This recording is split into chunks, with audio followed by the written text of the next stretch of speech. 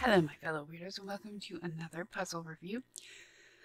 I'm Flowur the Weirdo. Thanks for taking the time out of your day to come check out my channel. Actually, Flowur the Puzzler, I'm going to call myself Flowur the Weirdo just because it's ingrained in my brain. To not call myself Flowur the Weirdo would just be weird. But this is my puzzling channel, so technically I'm Flowur the Puzzler. But my real name is Flowur the Weirdo. Anyway, welcome to my channel. So yeah, in the last episode, geez, oh Pete, I play The Sims way too much. I make so many Sims 4 videos that I just automatically say in the last episode. Anyway, in this video, I am going to be reviewing a puzzle. Hold on one second, let me turn off this computer light. I actually look a little bit better. I don't look purple.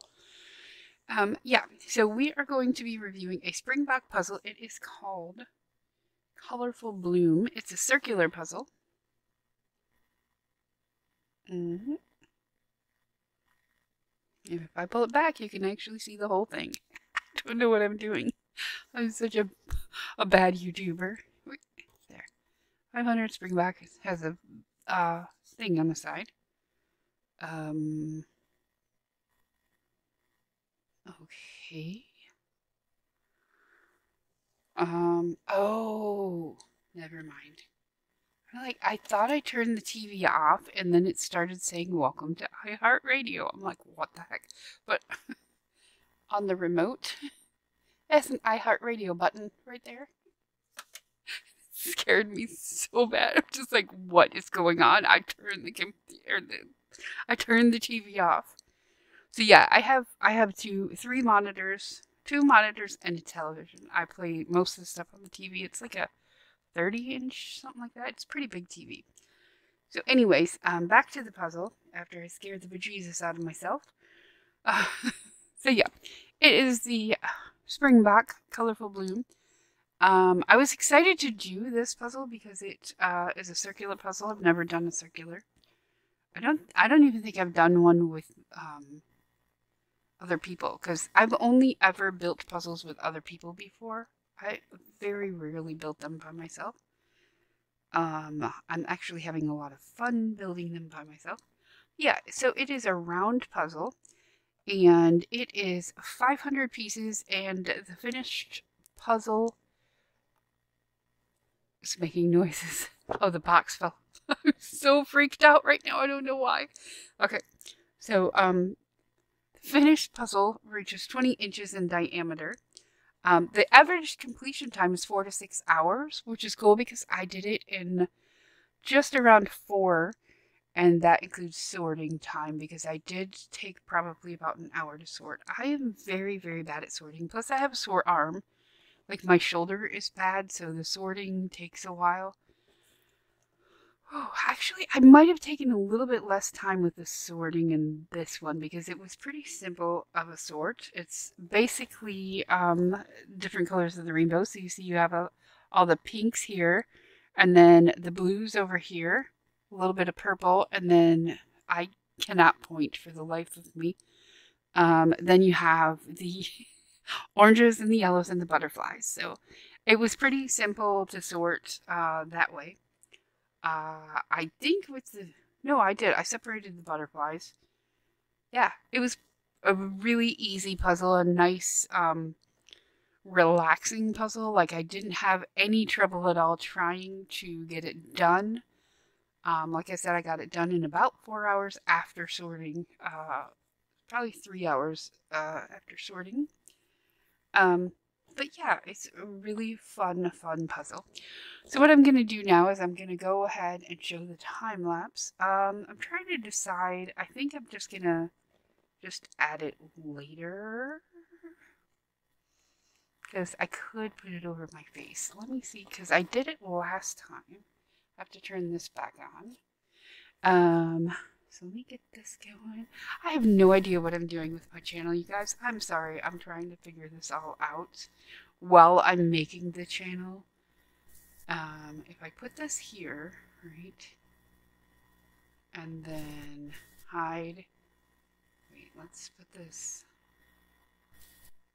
Where's the large thing? Mini player? No. I want it to be the maxi player. I guess I can't really make it any bigger. Because if I hide my face... There. So we'll do it that way. That way I don't have to look at you. That sounded horrible. I mean, I don't have to... I can look at the puzzle and I won't be, like, distracted by you. I was just about to change my shirt between videos, and I was going to put on this Be Kind shirt. I hope this records right. If not, it'll just be my voice and I can put it over it. It's fine. Okay, so let's go ahead and watch the video. Now, at the beginning of the videos, I usually... Oh, there must not have been any pieces missing. This one just gets straight into it. I didn't go slow at the beginning at all. This, like I said, I'm still trying to figure things out, but you notice we are doing from the top-down view. And it actually, I think it looks a lot better this way, like brighter, but then also I did change my light bulbs because my light bulbs were, one was burnt out and one was so dull that I couldn't see anything at all in my room hardly. And yeah, now I can't see anything because it's so bright, it blinds me. But it's perfect light for puzzling. There's so much light in here. And as you can see, I kind of tend to, I don't know if you watch Worlds, but if you've seen Tristan, I don't know her full name, but she usually will puzzle with one hand, and with her holding her head in the other hand, I tend to do that myself. I either lean on the table or I hold up my chin. But I do usually use one hand. The other hand will most of the time be holding a sorting tray. And, well, the reflection in that sorting tray looks like a heart. Anyway, so yeah, I didn't find all of the edge pieces. Now, that is a problem with one of the problems with Springbok puzzles, and it's not like a problem, like a bad problem, but it's just that there are so many pieces that could be edge pieces because all of the pieces, as you can see, are very unique and very different. So yeah, I didn't finish the edge right away, which is fine. I don't need to finish it. Sometimes I feel like I do, but I really don't.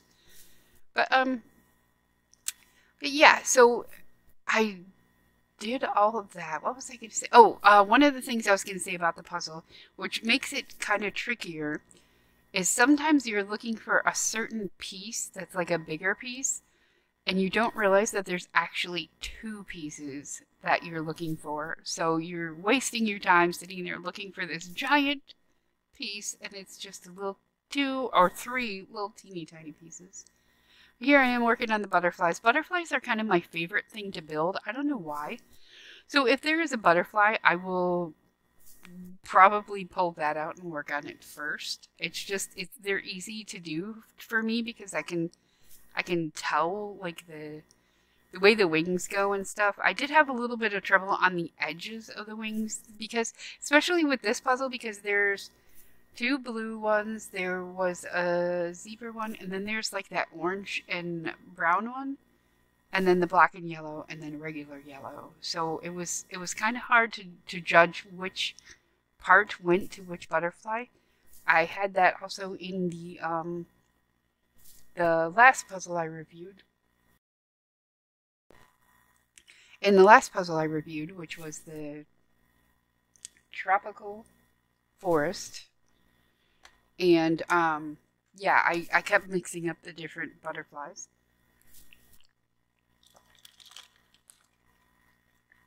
Sorry, I get a little drink there. So yeah, this was a very fun puzzle. It took me, I think, 2 nights, maybe? I'm trying to cap the videos at 2 hours so it's easier to export them. Yeah, you can see I like butterflies and dragonflies because you can see my cup there. It's the dragonfly cup. I have 2 Turquoise tumblers and I kind of switch between the 2 of them.